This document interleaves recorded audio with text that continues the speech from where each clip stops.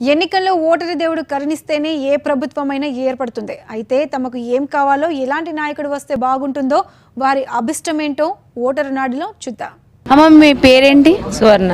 సువర్ణ గారు, ఈసారి మీరు ఎవరికి ఓటేద్దాం అనుకుంటున్నారు? ఎందుకు? కేసీఆర్ ఓటేద్దాం అనుకుంటున్నాం. ఎందుకు? ఆడపిల్లల కిట్ అని వచ్చింది కేసీఆర్ కిట్లో.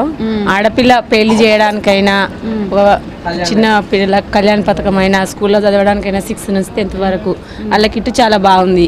ప్రతి ఒక్క ఆడ మహిళకైనా కానీ కొంచెం ఆసరైండు. అంతకుముందు 60 ఏళ్ళ నుంచి ప్రపంచం వెళ్ళిన వాళ్ళు ఎవరు చేయలేదు, రాలేదు. కేసీఆర్ ఒక 4 ఏళ్ళ సంవత్సరంలో ఏలిండు, వచ్చింది, మాకు నచ్చింది, మేము ఇస్తున్నాం. కేసీఆర్ కిట్ ఇచ్చిర్రు, ఆడపిల్లకు 12,000 ఇచ్చిర్రు. మళ్ళీ మా మామయ్య చనిపోతే కేసీఆర్ 5 లక్షలు డొనేషన్ లెక్క ఇచ్చిండు. మా మామయ్య చనిపోతే కేసీఆర్ మళ్ళా ఒక అంగన్వాడీ కేంద్రంలో 6 నెలలకు ఒకసారి చెకప్ చేపిస్తుండు. పిల్లలని పోషకాహారం ఇస్తుండు, పాలు, గుడ్డు, భోజనము. ఒక నెలకు ఇట్లా 80 కాలువలు రావాలని మేము అనుకుంటున్నాము. మా ఆలేరు మండలానికి 80 కాలువలే రాలేదు అసలు. అవి తీపిస్తాడేమో అని ఓటేద్దాం అనుకుంటున్నాం మేము. మళ్ళా ఇంకా ఏం మార్పులు కావాలనుకుంటున్నారు మీరు? కాలువలు రావాలనుకుంటున్నాము. ఇంట్లో 2 ఫింక్షన్ రావాలని అనుకుంటున్నాం. కేసీఆర్ గెలవాలనుకుంటున్నాం. అందుకే అందరం ఓటు వేద్దాం అనుకుంటున్నాం కేసీఆర్కి. గొంగడితో మాకు ఏం చేయదు, మేము వెయ్యాము అంతే. మాకేం చేసింది? వంగపల్లి ఊళ్ళే సందులు వందలు వేసింది. మాకు వేసిందా? మా రోడ్లు చూడు, మాకు నీళ్లు లేవు, ఏమి లేవు, మాకు ఒక పింఛన్ లేదు. మాకు ఏమైనా కూలి చేసుకుంటే బతకాలి, లేకపోతే లేదు. ఏముంది? మాకు ఏం లేదు. మీరు ఎట్లాంటి ప్రభుత్వం రావాలని మేము కేసీఆర్ రావాలంటున్నాం. కేసీఆర్ ఏం చేసిండు? మాకు ఏం చేయాలి? మీ ఊరికి మీరు ముఖ్యంగా ఏం కావాలని కోరుకుంటున్నారు? సిసి రోడ్లు కావాలి, కాలువలు కావాలి, అందరు జనాలు మంచిగా ఉండాలి, ఇండ్లు కావాలి, 5 లక్షలు కావాలి ఇండ్ల గురించి.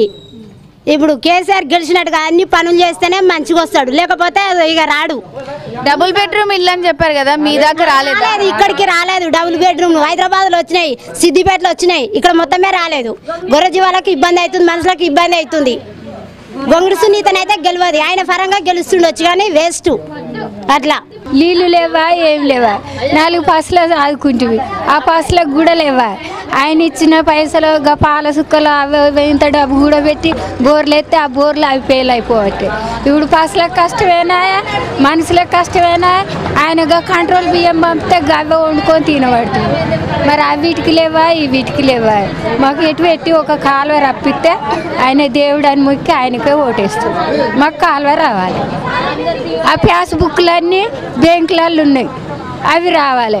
అవి పెట్టుకొని అటే ఉంచుకుని ఆ బుక్లకు ఏమన్నా గడ జాగాలు ఉన్నాయి, గిడ కొలుచుకుందాం, గిడ వంచుకుందాం అంటే ఆ పాస్బుక్లు ఉంటేనే ఆడ పంచాయతీలు అవి తెగిపోతున్నాయి. అవి ఉండి అందులోనే ఉండి అవి ఎట్లా చేద్దాం మరి?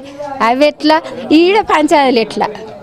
ఆ కాగితాలు వస్తేనే ఎవరి పేరు విని ఎంత ఉంది, ఎవరి పేరు విని ఎంత, అవి వస్తే అవి వినా ఎంత ఉంది ఈ భూమి, ఏవో నీకెక్కువ ఉందా, నాకెక్కువ ఉందా అని ఆ కాగితాలు విన చూసుకొని పంచట్లు వేసుకుంటారు.